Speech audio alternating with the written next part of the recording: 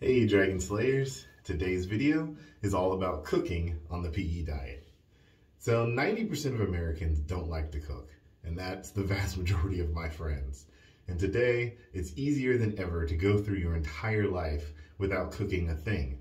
Unfortunately, this has been unmitigated disaster for our health.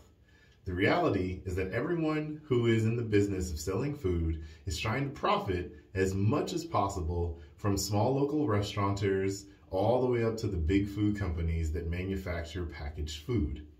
And when you are trying to profit from selling food, the less protein you give people, the better. You can see this everywhere around you. You want to supersize your fries and soda?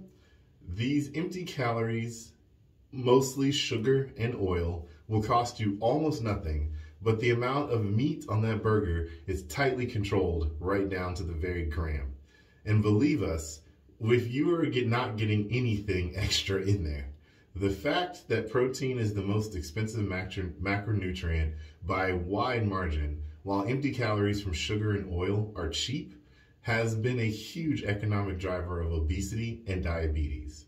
The very best way to fight back against all of this is by buying and cooking your own food. Hopefully, everyone reading this is already a gourmet chef, but we know that that's not the truth and that we're not preaching to the choir here. But many of us find that cooking can be quite daunting, if not impossible. But like anything else, cooking is only difficult until you learn how.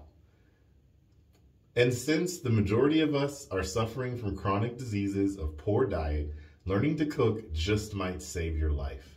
Learning to cook is all about learning to cook protein. And yes, that does dovetail quite nicely with the overall theme of his book. The good news is that almost all of the proteins that you encounter can be cooked with just a few simple techniques, as with all the other information in his book. He wants to give you 20% of the knowledge that would allow you to cook 80% of the foods that you will encounter. First of all, let's start with the equipment that you'll need. Buying expensive equipment is daunting, and it's probably a shorter list than you would have guessed, and many of these items will last you a lifetime. So you only have to buy them just once. So his cooking essentials list is number 1, a cast iron skillet. He says that this is probably the single most important thing that you can own for cooking protein. Number 2 is a chef's knife. You really need to get a good one so you can use it for everything. Number 3 is a cutting board. The bigger, the better. Number 4 is a cast iron pot or Dutch oven used for braising. Number 5 is a mixing bowl. Ideally, non-reactive and heavy stainless steel is good. The bigger, the better. Number 6 is a non-stick skillet, ideally something safe like ceramic for cooking delicate proteins like eggs and fish. Number 7 is a spatula. Number 8 is a sheet pan for oven roasting. And number 9 is tongs for flipping steak. So he goes on to say that if we had to add one more item to the list of equipment you might want to have for cooking protein, it would be an instant read thermometer probe. This will allow you to cook the perfect steak and make sure that poultry is the safe temperature without being overcooked. The basic template for cooking foods in the PE diet: center your meat around a high quality, properly raised animal protein, then throw in some non-starchy vegetables as a side dish. We will go there through the 5 most common strategies for cooking proteins: pan-searing, sautéing, braising, roasting, and grilling.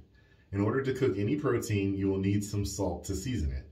Someone could probably write another entire book on why kosher salt is your very best choice for cooking, but in the interest of time, we're just going to give you the trust us motto. You will need some sort of fat to cook most proteins. Our favorites are butter and ghee and fruit oils such as avocado oil and olive oils. Because of its incredibly high smoke point, avocado oil is his very favorite, with ghee as a second close choice. As always, avoid any industrial seeds like the plague, corn oil or vegetable oil. So I agree with pretty much everything Ted Naiman says. And when it comes to cooking, there's a few caveats. I prefer Himalayan pink salt over kosher salt, but the instant read thermometer is an absolute must. I'll put it in the description below, the one that I use, and I think it's every cook's like a savior. I have made some incredible meats through this. That's what I've got for you guys today. Don't forget to like and subscribe, and you can support me on Patreon in the description below. And remember that together, you and I will slay the dreaded diabetes dragon.